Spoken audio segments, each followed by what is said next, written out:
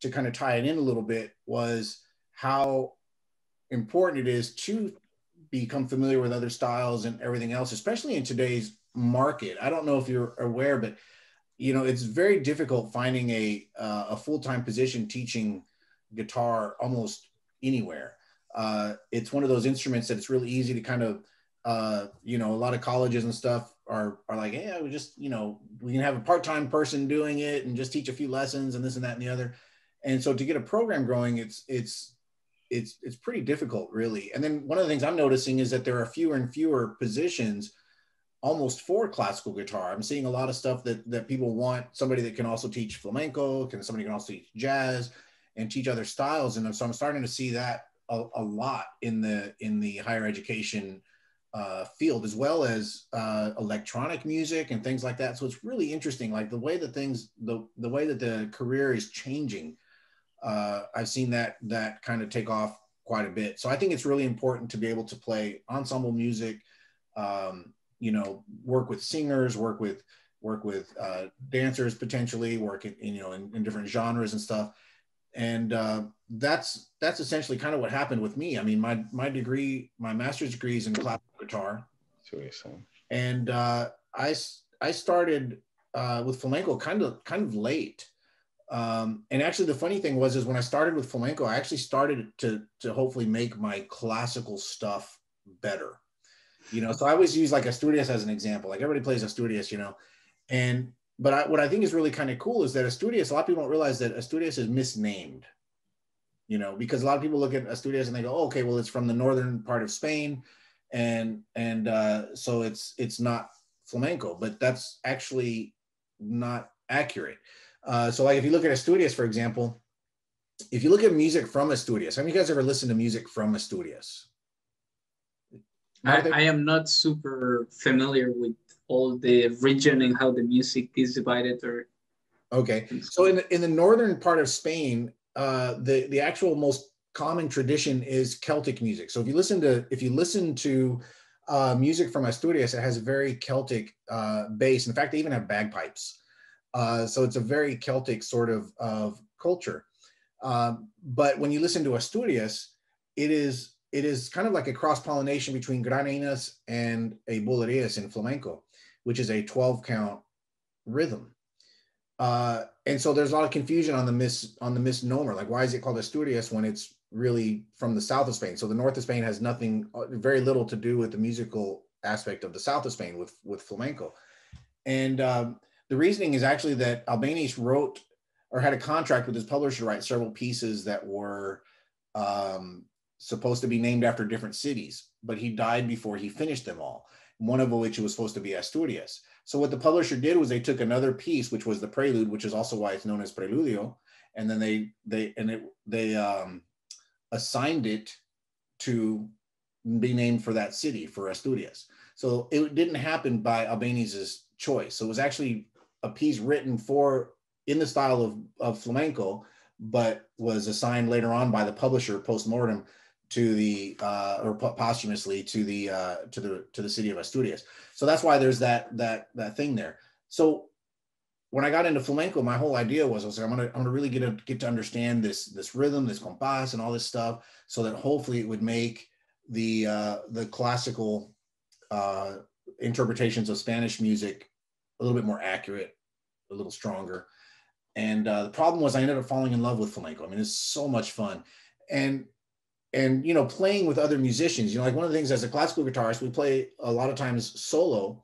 And so it's a lot of fun when you're playing with other people, and especially when you're playing with singers. Singers provide a lot of influence with phrasing and all this other stuff. So even in your classical repertoire, I recommend as much as possible playing music with singers. It will open up a whole nother world of phrasing for you. And I'm sure that Mr. Guthrie and your other teachers in your development have all told you to sing your parts, sing your melodies. And that's why it's like, it gives you that phrasing. So working with singers is extremely important. And when I got into flamenco, it was confusing at first, and it's because it's like, well, how do you know what chord to play, and how do you know what to do and how to do it? And the problem is a lot of times when people approach it, I'll never forget the first time I heard a flamenco guitarist live that I could speak to was at a venue here in Houston. And I went up and talked to him afterwards. And this was like right after grad school. And I went up and talked to him and I said, so how do you do this? Like, what are the chords and how do you do that? You know, like, how, you know, that's the thing. I mean, everyone's ever been in that situation. You're listening to you're going like, how do they do that? How do they know what to play? And I'm sorry, I talk with my hands a lot. And but you know, his answer to me was really kind of messed up. He said, oh, no classical guitarist could ever learn how to play flamenco. And that was the response that I got. And I was like, oh, okay. Well, I guess I'll never learn how to do that then. And that's the way I felt about it for a long time. And but then, you know, it's like one of the things happens is when you're young and you're working, you've got to pay the bills and you got to eat. So I started playing a lot of gigs in restaurants and things like that. And of course, so I started playing like rumba flamenca, stuff that was popular, Gypsy Kings and that kind of stuff. And you know, I was working in this one restaurant one time, and this flamenco dancer came up to me and she said, she goes, you know, every time I thought you were about to be flamenco, you weren't. And I was like, well, I wasn't really trying to be flamenco. I'm just doing rumba music, you know. And she invited me to go to her studio to accompany the dancers and to see what that was like. And so I went, and the first few times I went, I just sat amongst the dancers and listened. And the singer, that's where I met Irma, who I'm hoping we'll get here in a little while. And Irma La Paloma is the singer that I work with. And I met her and I heard her sing. And I was like, wow, she's amazing. And so I sat there and I listened. And again, I was asking the teacher of that flamenco studio, I said, how do you accompany and how do you know what to play and how do you know how to do this? Because they tell you it's all improvised. And the answer was, we just listen to her, the singer, and you just pick out the chords that go with it. And I thought that can't be right. You know, there's got to be something, there's got to be at least a base knowledge to go with. And so I started listening to a bunch of flamenco and analyzing. So one of the great things about having the classical background is using your music theory to sort of analyze what's happening harmonically and diving into it that way. And then of course, nowadays we live in a world where you can find just about anything online. And so I started finding more information about it and the theory of flamenco. So I actually have printed up a little sheet for you guys that I can pass out here in the chat here in a second that talks about like the basics of like choosing the chords that go in flamenco and to accompany singers. And I'd like to go over that with you a little bit and then maybe show you some examples of how guitarists take that accompanying singers. And so you can kind of listen, even just listening with a little bit more knowledge will help you dissect what's happening a little bit. So I'm gonna put that in the chat. So if you guys can access the chat, and then there's a little PDF, I just put it in there. Let me know if you can get that, if you can see it, download it and everything. And we'll kind of talk about it a little bit, and then I'll show you some examples of some things with it. Abraham, did you set it up to where I can share my screen and stuff? I'm not sure. Yes, everything is set up for you. Okay, great. So let me start off with that. I'm gonna share the screen with this, so you guys can look along with it and ask questions at any time. You guys can ask questions anytime, and I really want you to get something that you can take from this, and then hopefully go back and listen to a lot of flamenco and get a better understanding of what's happening. So I'm going to share my screen real quick just on this flamenco harmonies thing, just so I can kind of explain a little bit of it. If it gets too theoretical, you know, let me know. I don't want to bore you either, so just kind of give you an idea. But one of the things that I think is really interesting when you first look at this chart is that, like, when you study classical music, most of the time, or not most of the time, all the time, when you study scales, for example, when you study a scale, it's always ascending.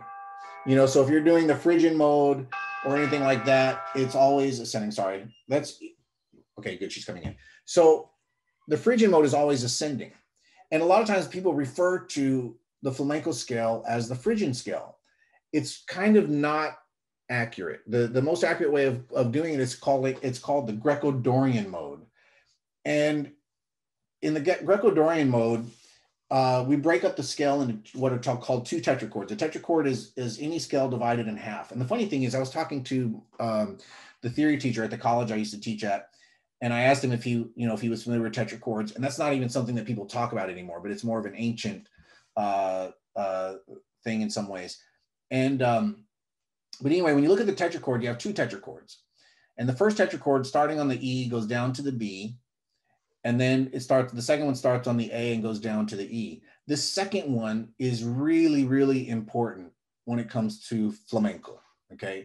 In fact, it's so important that if you look on the next line, when we break down the chords, it is known as the Andalusian cadence, okay? And so if I played the chords, because this is one of the things that's really important. If you look at a Phrygian mode goes like, right? And when you hear it, like if you played the harmony that develops out of a Phrygian mode, it would be an E minor chord as the root chord. But in flamenco, the Greco-Dorian, the first chord is a major chord. So you'd start off with E major. If we went down the scale, and I'm just going to play like regular chords in guitar position. If we went down the scale, the second chord would be D minor, which is, I'm sorry, the seventh chord would be the D minor. And then the sixth chord would be the C. What we call the 5/7 in flamenco is really interesting because, like, if you know classical theory, the 5/7 is a dominant 7 chord. In flamenco, the 5/7 is a minor 7 flat 5. So it's a B minor 7 flat 5. Okay, and then you go to the 4 chord, which is A minor, then the G. And what's really nice is keep some open strings. So like in the G chord, I'm just playing the G, the B, and the rest are open. And then when you go to the F chord, I do the same thing, just the F, C, F, A, and then the rest are open, which is a beautiful sort of flamenco sound. And then finally the E. Okay, and it's that last tetrachord, that Andalusian cadence, that you hear all the time in flamenco music or Spanish music in general. You hear that a lot in Spanish music. But what's really cool is like I said, employing those other chords as well, because then you can start getting to substitutions and all that other stuff. It gets a little bit more complex at that point. But that's basically where it starts. And when you look at what happens in the music, and if you can, if you have your guitar, try to play these. I'm going to show you a really cool fingering for the D minor chord, which is just fun to do because it'll sound more flamenco. Is instead of doing a D minor chord like this, we're going to take the F that's on the top and put it on the bass. And then suddenly you're going to go like, oh yeah, I'm playing flamenco now. It's fun. So it's got that more flamenco sound. And then the C. Sorry. Okay, then the C. Then the B minor 7 flat 5. And then the A minor, G, F, E. Okay, and that is your basics, or your basic overall chord progression. But again, focusing primarily on the Andalusian cadence, or the second tetrachord, we can build from that the basis of what is happening when you're listening to flamenco music. Okay, so for example, you can almost break down all of flamenco when you're dealing with this type of scale, the Greco-Dorian mode, as opposed to, say, alegrias, which are major keys, which is their typical 1, 4, and 5. When you're dealing with this type of progression, we have basically 3 types of chord progressions, or three things that are happening. And when you break it down like this, then it goes like, wow, it's not this giant mystery that cannot be learned or accessed or understood even. But the first thing is we have what's called the home base. And I've got 2 examples of the home base. And one home base is basically you play the same chord. So if you notice, I just have an E major chord there. Okay. Now, I haven't gotten into compás yet or the rhythms that are involved. So I just put it in half notes and stuff so you can see visually what's happening. But you have the home base. and which stays on the same chord. If you look at the second home bass, you go from the 1 chord to the 2. So it's the E to the F. And I can stay on the chord. And you do that to stay out of the way for the singer. So in a sense, when a singer is getting ready to sing, you do that, the singer knows you're ready to just start. You're giving them space to come in. So you don't want to do a whole lot of stuff. Like when you're in home base and you're accompanying a singer, you don't want to be like, you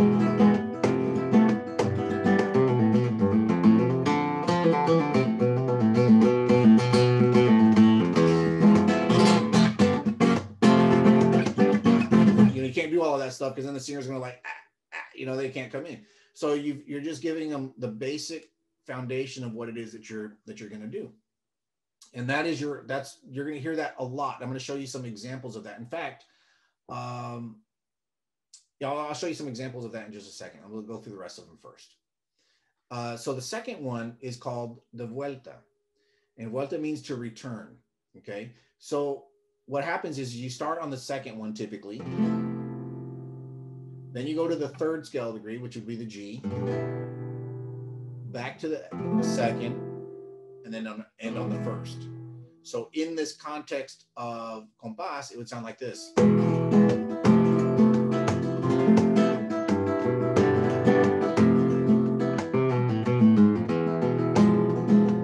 that can be back in home base.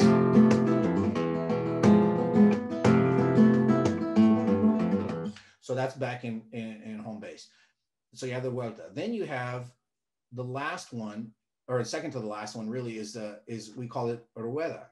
The rueda basically means a wheel, and that is your Andalusian cadence, and it's called a wheel because it sounds like it's going around.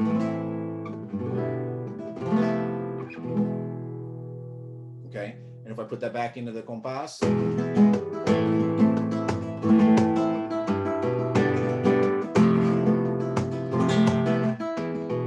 so you hear it kind of going around. So we call that the rueda.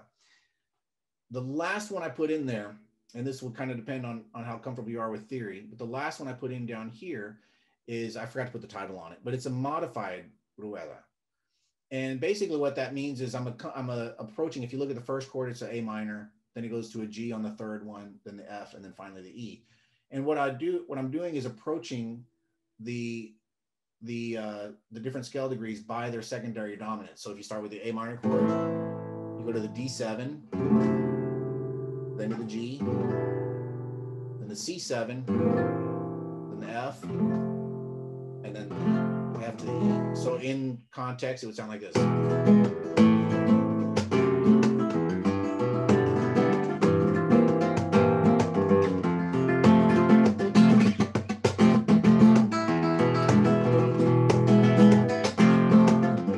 Notice at the end, I finished with home bass again.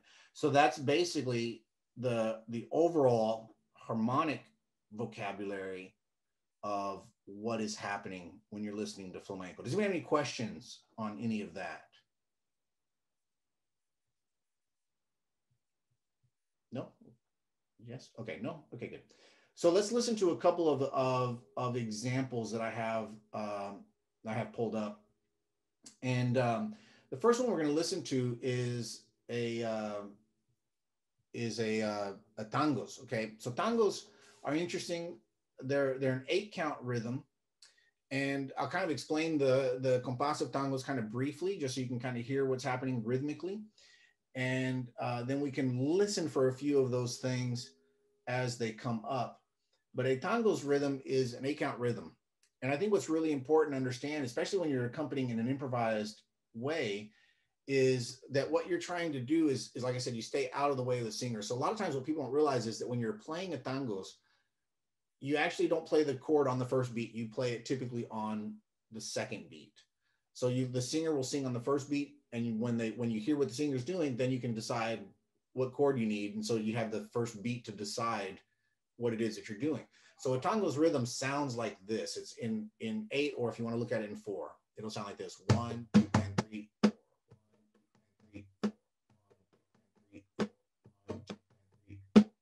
accents are on the 2 and 4. The 4 is the strongest beat. So I'm gonna do that one more time. If you don't have a golpeador on your guitar, don't do this because it'll hurt your guitar. But if you do, if you have one, go for it. But you put the tap on beat 1. So it's like 1, 2, with the downstroke, 1, 2, and 3, 4. That's it. Like, you know, everybody it looks like it's a lot of stuff going on, but it's just a tap, down, 2 taps in a row, and 3, 4. 1, 2, and 3, 4. 1, 2, and 3, 4. And when you start to feel that in just grooves.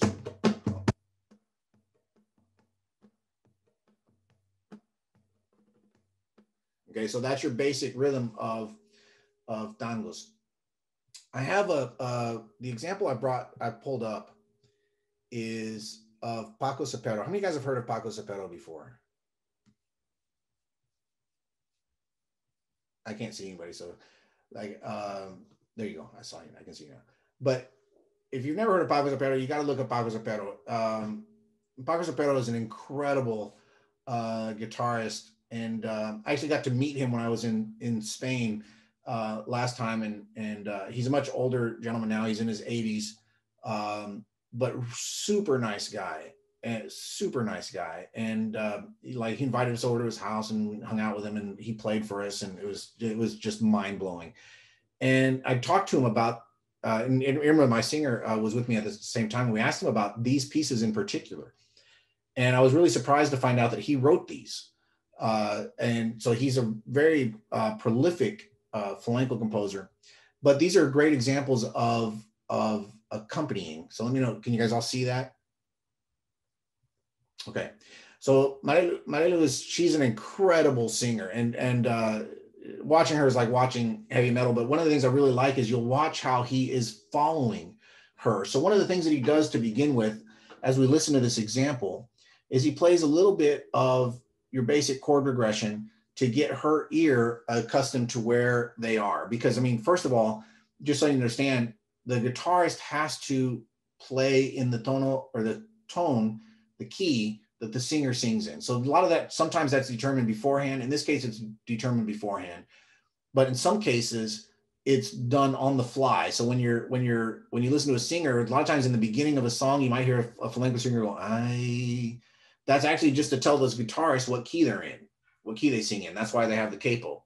And so they put the capo, they adjust it to where they need to be, and then they go on. In this case, it's been worked out beforehand because they've obviously rehearsed together and they put this together. But so he's laying out the chords, so just to kind of refresh your ear where they are. And then you'll notice at the end of his little introduction, she pauses, like she doesn't even start. So he's like waiting to see what she's gonna do. And then she starts singing, and then he comes in. So it's a beautiful moment, actually, when you realize that there's a lot of space in flamenco. There's a lot of space in music in general, and you play and accentuate that space when you can. So let's watch a little bit of this, and then I'll show you a couple of things that are happening based on the chord chart that we just looked at.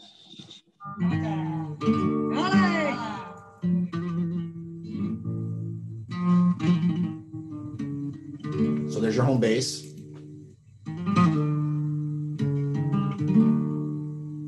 I was just gonna wait for her. He does another chord because he's surprised she's not starting.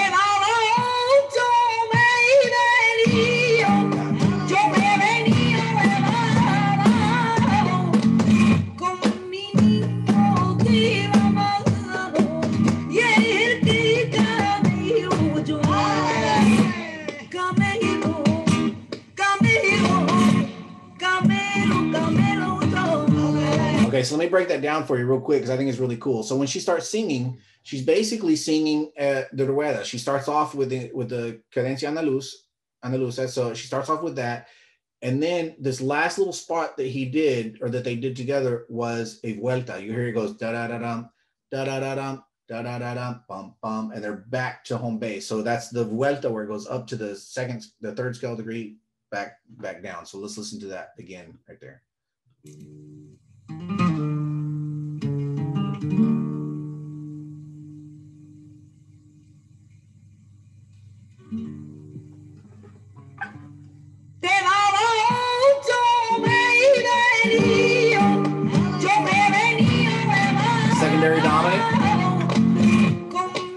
secondary dominant again. So it's a modified rueda that he starts with.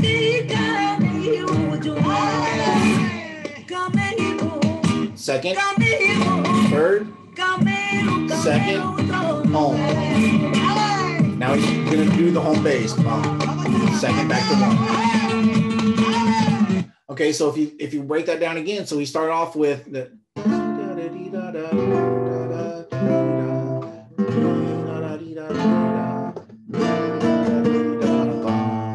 and then he does the vuelta.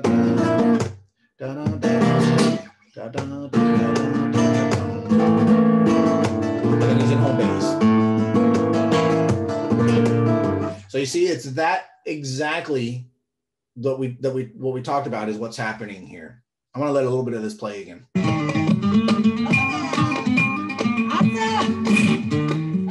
Okay, so what's happening here is called a falsetta. How many of you guys have heard that term before? Okay, so a falsetta is the moment where the guitarist gets to improvise a little bit and play melodic content. And so that's what he's doing here.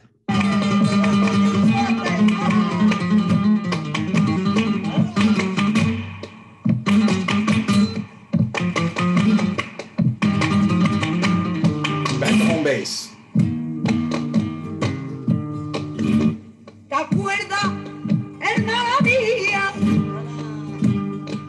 It's on the D minor chord.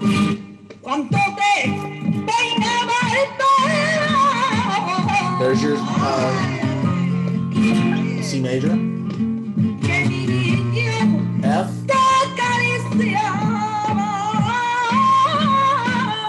B flat,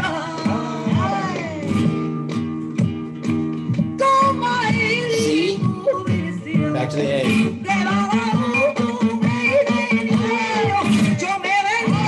Secondary dominant, 3 chord, secondary dominant, 2 chord,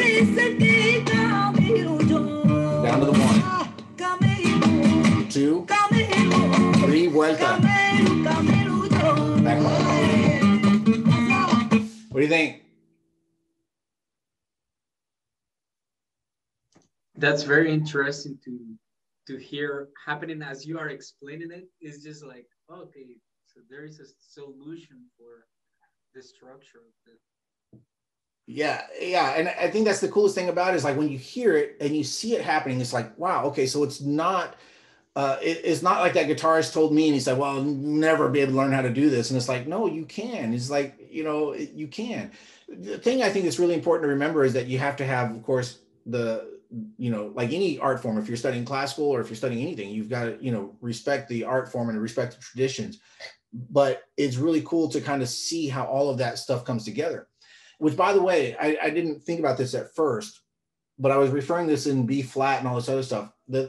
This is a really cool little side note of everything that we did. I gave you the chords in the key of E, or in that scale, right? The Greco E. In flamenco music, because a lot of this was done by the gypsies, they didn't know keys. They didn't talk about keys. They didn't say, oh, you know, we're gonna play this in E major, or let's do this in B flat. You know, they didn't do any of that. They had 2 keys essentially in the old days. One was, they called it por arriba. Por arriba means to the top. And so what they did when you're playing with this E Phrygian bass, or the Greco-Dorian, that is por arriba. If you did that exact same thing with down to the A, starting on the D minor, 4, 3, 2, 1, they called that por medio because you're using half of the guitar. And so, but all the same rules apply. So if you're playing por medio, you'd have the home bass.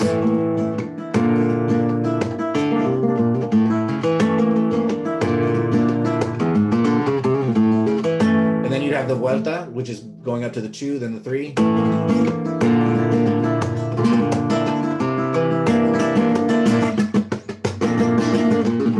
And back to the home bass. And then the rueda would be the D minor, C, B flat, back to the A. Modified rueda with secondary dominance.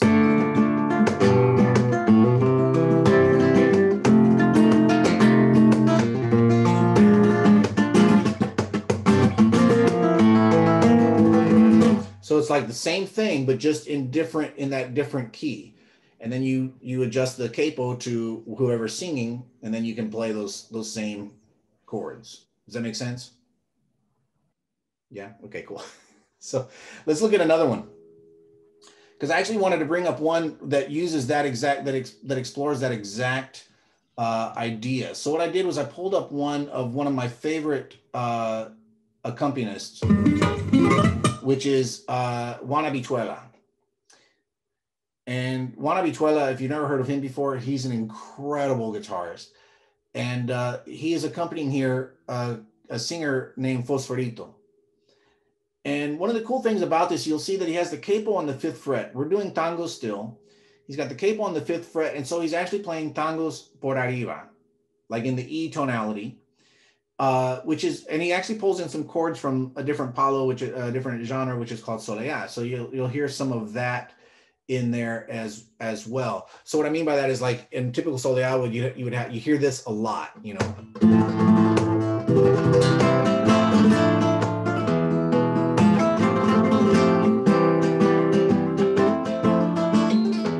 You're going for that E or the F, which is the second, to the C major, back to the F, and then back to the home bass. So you hear that a lot in soleá. He actually pulls some of that into here, but he's playing tangos por arriba using those chords from that are sort of typical in soleá. And then I'll kind of explain this one as we go too. All right, here's your introduction.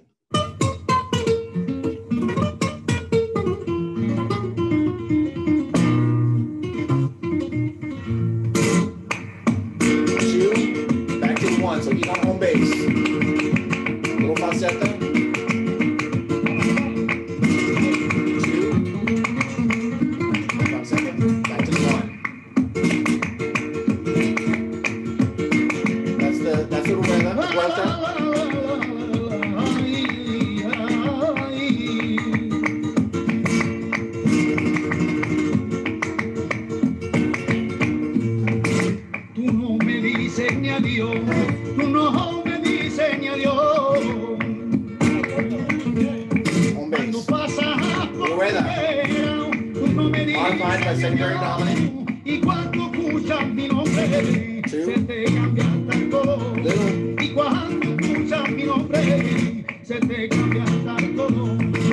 Okay, so you notice he's holding the home bass. They're a little out of tune. I don't know if it's the video or what, so I can't really play with them, but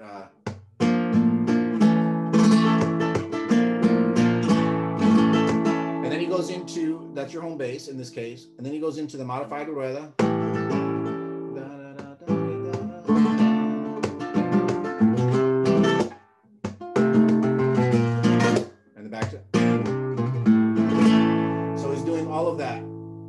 So as at the very end is a quick vuelta.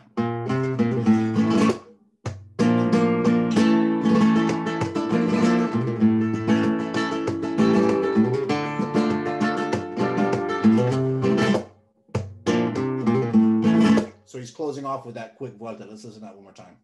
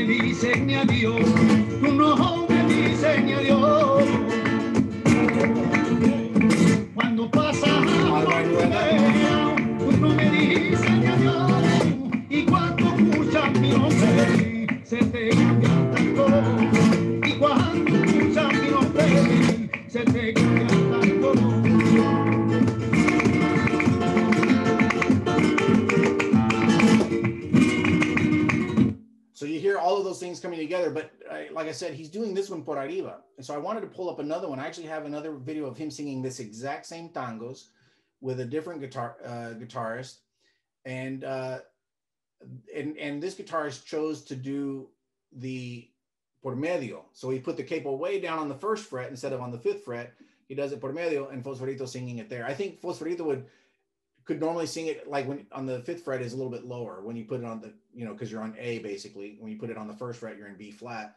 So I think that with this tonal, he wanted it a little higher. So you'll hear that here.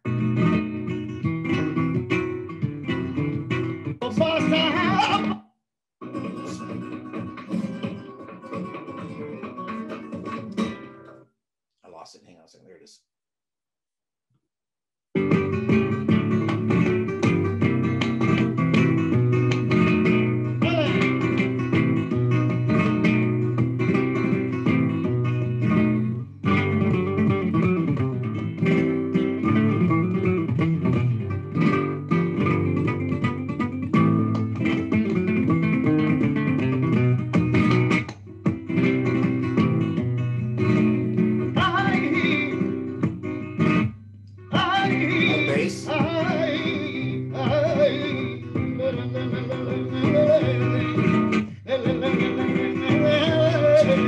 So you hear he's making this type of sound and the vocalizations, and that's why he's sort of you know, getting comfortable with this tonal, with this tone center.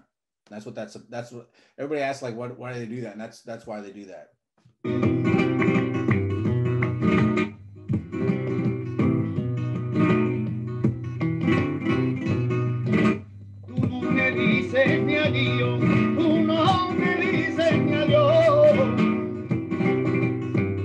Home base. Modified Rueda.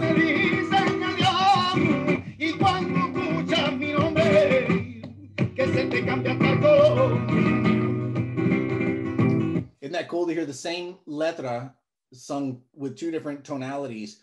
And so let's just, by quick comparison, let's go back to that one here.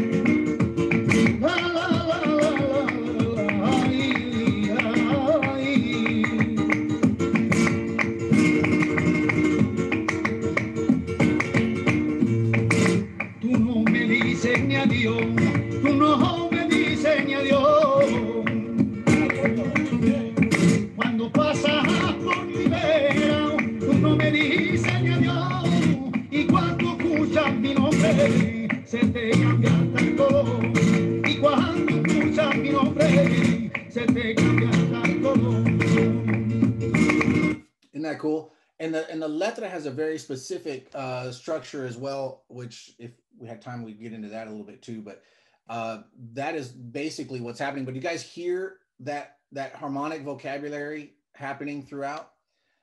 Okay, so anybody have any questions on any of that so far? I got a question for you, Jeremy. Sure.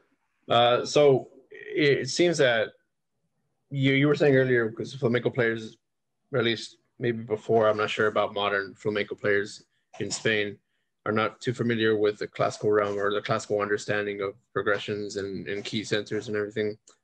I'm not sure how it is for the modern flamenco player, but I guess it kind of determine that they need to have, I wouldn't say perfect pitch, but I guess would that like be predetermined with the singer beforehand, or because it sounds like either can happen. The singer can tonicize with the player and the player can tonicize with the singer.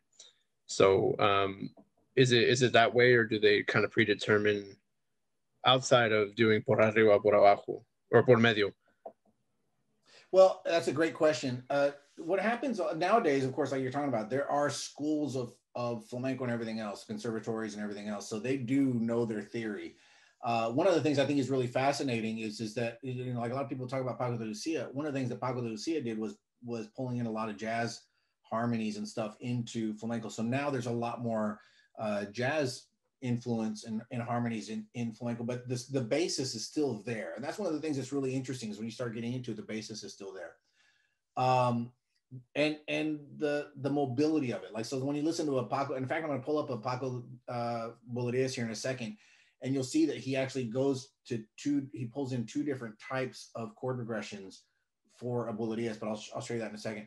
But to more directly answer your question, you always adjust to the singer, always. So Now, when you get comfortable working with a singer, like when I work with my singer, I already know where she sings most of her things because we've done them so much. But when I work with a different singer, I usually ask them, and most of the time the singers know, right? So if I sit down with a singer I've never worked with before, and they say, vamos a hacer un tango por medio en la tercera traste, so like we'll do the tangos por medio and the third fret, and they just tell you that right off the bat. So most singers know where they're comfortable singing, and they can just tell you. That makes sense. Yeah. So that's, and sometimes they may tell you, and in fact, I've done this with my singer before as well, where maybe she wasn't feeling well one day, or she had a little cold, and she'll say, you know what, we have to drop it a half step, from where we normally do, and whatever. So we kind of work it that way. But it's like I said, when you work with a singer, they kind of know where they do it. And of course, again, as a flamenco guitarist, just like if you were a blues guitarist, you have to know the chord progressions, the basic chord progressions. And then you have variations within those chord progressions of how a singer would treat it. Sometimes a singer will hang out longer on a note than they normally do, or there is some vocabulary where you'll hear the chord progressions modified a little bit. And I can if I can get Irma in here in a second, I can show you a little bit of that. But I wanted to show you just real quick how this translates to a solo guitar performance, okay? Because I think it's really cool when you start to see how they're still doing the same things, but they get kind of modified a little bit. So I pulled up, I don't know if you are familiar with Tomatito. Tomatito is another incredible guitarist. This is a bulerías, so it's a 12 count rhythm, but you're gonna see the same things. You'll know, like without a singer, the guitarist, what they do is they string together a bunch of falsetas, okay? So in the traditional sense, when you accompany a singer, because really in order to be flamenco, you have to accompany a singer. Like most people that say when you're, to be a real flamenco guitarist, you have to be able to accompany the cante. And, but all the guys that accompany cante really well can also play solos really well, right? So this is a great example of that. And so Tomatito is building this bulerías off of that traditional vocabulary, and you'll hear that when he establishes the home base to separate the falsetas. And so I'll kind of show you that here.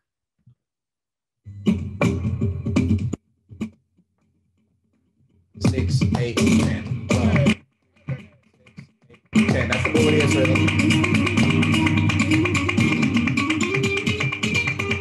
So this is your introduction.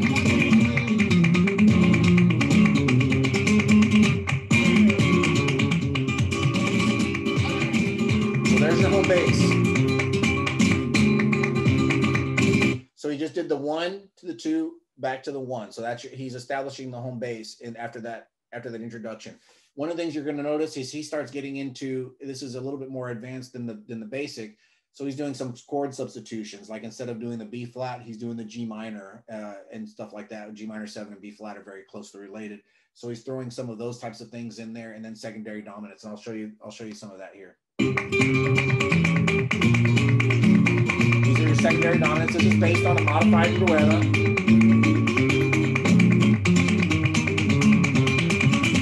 Okay, so did you hear that? That whole falsetto was basically a modified rueda, starting on the D minor, then doing the G7, and then the C, and then the F7, and then the B flat, and then back to the home bass. Let's listen to that one more time. There's your F7, B flat, and it works its way back. Home bass. And in that home bass, he did a vuelta. I don't know if you heard it, but he did the 1, the 2, the 3, and then back to the 1. So let's listen to that one more time. Home bass.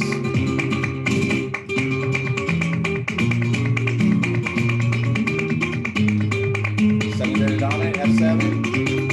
So way back up. Vuelta.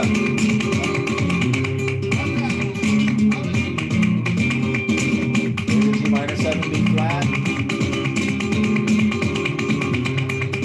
That's a really clear vuelta right there. He goes from the B flat up to the C, back to B flat, and then to the A. You can actually see him do it this one. Let's just watch that. C,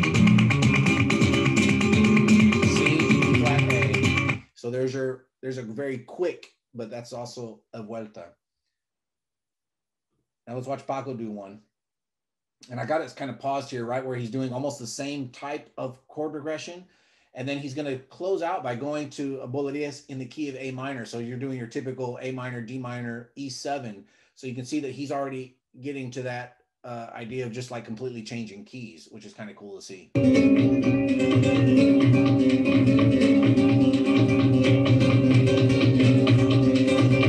That's all your B flat.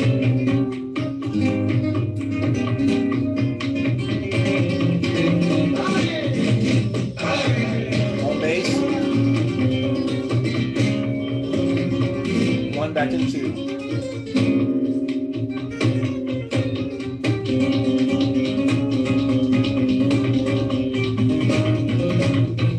That was a Cadencia Andaluz, secondary dominance. Secondary dominance. And then Cadencia Andaluz. Did you hear that? He put the 2 together. He did secondary dominant, and then he did a quick Cadencia Andaluz at the end. Let's watch that one more time. That's kind of cool.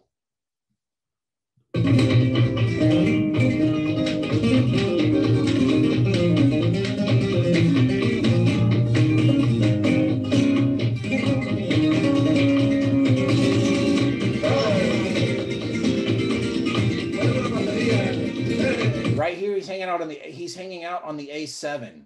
So that's the root chord. That's your home bass, but he's turned it into this dominant 7. So that he can use it to modulate to the D minor, to the A minor, go into the 4 chord. Secondary dominance. This was really cool. I'm going to point this out to you because you can actually watch him do it. So he's playing this A7, right? And then he goes to like this secondary dominant type of thing to the like the modified rueda.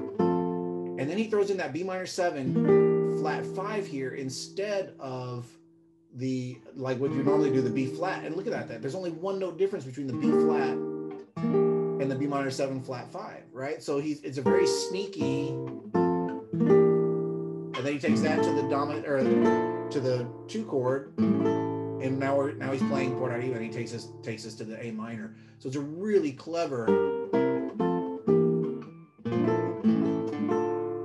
to change to the key of A minor instead of staying here. So like everything's been here. He does that.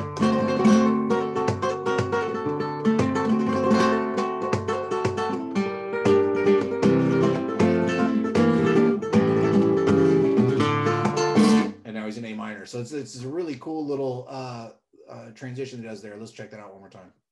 But it's still based off of the things that we were talking about before.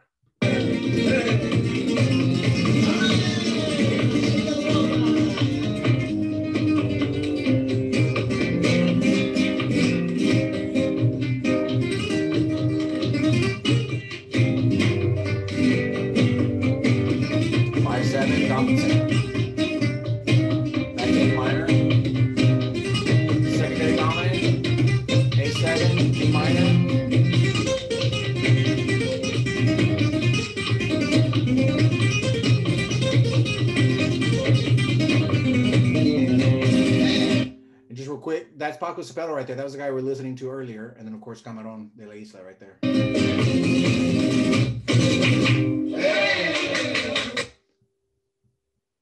What do you think? Is that cool to see like how all of that stuff comes together? And like I said, when I just take that back to when I first started learning this stuff, and I talked to a guy and I said, hey, how do you do this? And he's like, you could never learn how to do this, you know? And I'm just like, that is so messed up, you know? Like, if you want to learn how to do something, study it and research it and you know, dive into it a little bit and do it with an open mind and an open heart and understand that, you know, you can learn it. And it's good because when you start to do that, you go like, wow, I can do this and I can do that. And you can see how these composers were doing the same types of things. I mean, it's a phenomenal, I think, skill to have in your studies is to explore what these other people are doing, because you can go back and take some of these exact same things to and see that Turina was doing it, and Manuel de Falla and Isaac Albeniz, and all of these guys were all doing these same things. And so it gives you a fuller understanding of where all of these things kind of come from, you know? Questions? I have a comment that it is so fun to see finally what is happening harmonically, because you were pointing at it like so clear. And when you have a guidance, things make more sense. So now the music sounds so much more organized, and it's like, this is actually so fun to hear. Not only they've seen having fun playing, but now that you were explaining it step by step, it's like, oh my goodness, this is so fun. And then you can really put the structure together and see what they are doing. Thank you. That was very, very, very enlightening. I really appreciate that. Well, I'm glad you enjoyed it. I wish we'd had time to pull in Irma to show some of that improvisation happening. We probably don't, do we? It's already 8:28, but it's a lot of fun when you see all of that stuff come together. And but I encourage you all to look into it, you know, and you know, just now that you have, and that was the main thing I wanted to do, is just to show you, because I know that you guys all know music and you know music theory. And when you have that background, now that you have that basic structure, you can go through and listen and hear exactly what they're doing. And it'll the commonality that's tying all of this stuff together. You've got the compás, which we didn't really get to talk about too much today, but you got the compás, which is the rhythmic structure. Then you've got the harmonic structure, which of course all is based on the melody of the cante. And so I think to really understand a solo piece of music like that we just heard of Paco de Lucia playing, you understand that Paco started off accompanying cante. And that's why he's able to do what he does. You know, it's not just by playing solo pieces. He learned how to do that and to have that phrasing and that feeling behind the music because he started off accompanying cante. I don't know if you've ever seen this or not, but there's a great video of Paco accompanying his brother when he must have been 15 years old, and it's on YouTube. You can't find it by Paco de Lucia's name though. You have to look it up by the name of the group at the time, which was called Los Niños de Algeciras. And I know we're out of time, but maybe just pull this up because otherwise it may not be easy to find. Let me just show you real fast. It's a trip to watch, but you can just kind of see that he was accompanying from a very young age.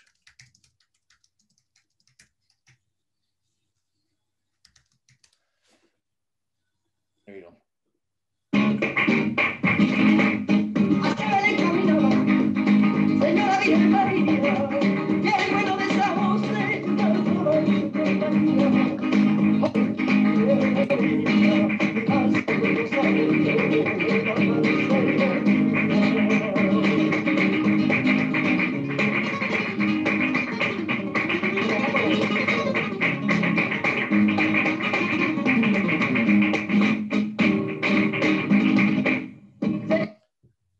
Don't you wish you could tread like that when you were 15? That was insane. Anyway, listen, guys, I just want to thank all of you very much for being here, and I hope you got something out of it that you can take back with you to your own studies and you know, and dive into it a little bit more. You know, Abraham and Ivan, they all have my contact information. If you ever have any questions, you know, feel free to reach out. And you know, I love sharing this stuff because I think it's important. I think the more that we share with other people, and that's why I said I love what you guys are doing, because you're doing exactly that. You're sharing with other people this knowledge and information, and it just improves everybody, I think, along the way. Hey, Jeremy, I have a question. Yeah. Hey, Pedro. How would you suggest to approach to get into the music side of it, as far as getting to tones and stuff? You know, of course, I know I'm familiar with compás and some cante and cajon and whatnot, but what I feel like I'm struggling with is finding a universal, like tango. We'll use tango since that's what we've been doing. A universal tango tone, where you can either change into other tones. I guess you have to know music more, I guess, for that, or music theory more. Since that background, it's like, I guess that's why I'm struggling with it. Yeah. See, the thing is that there are different types of tangos, so like, in fact, if you guys want a clear response to this, let me get Irma. So there are different types. Yeah, there are different types of tangos. Okay, so there's the tangos de Granada, and those are basically, a lot of times we refer to those as the ones that are in B flat. So you have these. This is Irma, everybody, and Hola, Irma. Hola. And so you have tangos like this that are your traditional sort of tangos.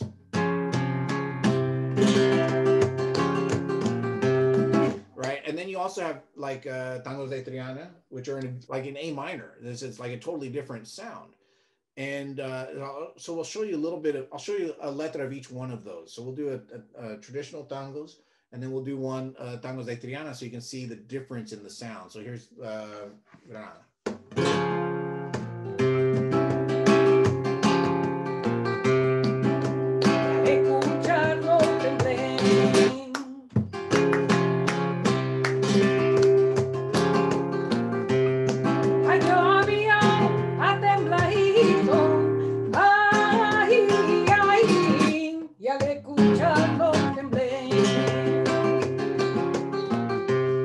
Okay, so that's a tangos de la Granada. So we'll do tangos de Triana, okay? And you'll hear the same compás, but this is just in A minor, right?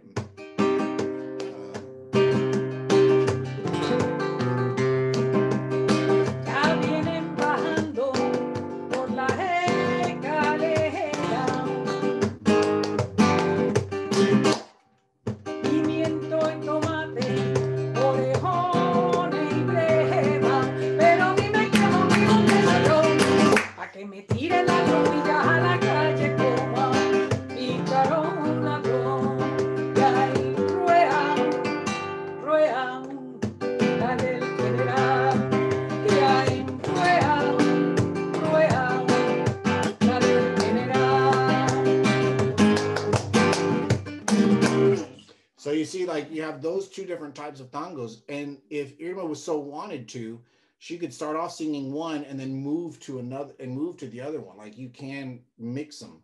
So, like, you know, then it would be my job quickly to make that transition. And so the kind of cool thing about this is, like, one of the things that I've discovered is the more you know, of course, music theory, the faster it helps you make these kinds of decisions, you know, because basically, like what Paco did is a prime example. If you're playing in the B flat or the A por medio tonality, and I want to get to the other one, I would do pretty much the same thing Paco did, you know, and go to the minor.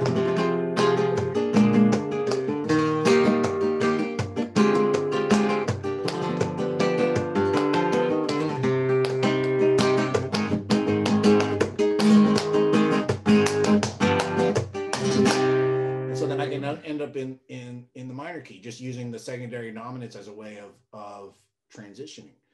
But it gets to be even cooler than that. Like, when you start to realize is that, you know, this whole Phrygian Greco-Dorian mode, you can actually throw that in almost anywhere. So, like, even on a secondary dominant like Rueda, if I wanted to go end up on the C,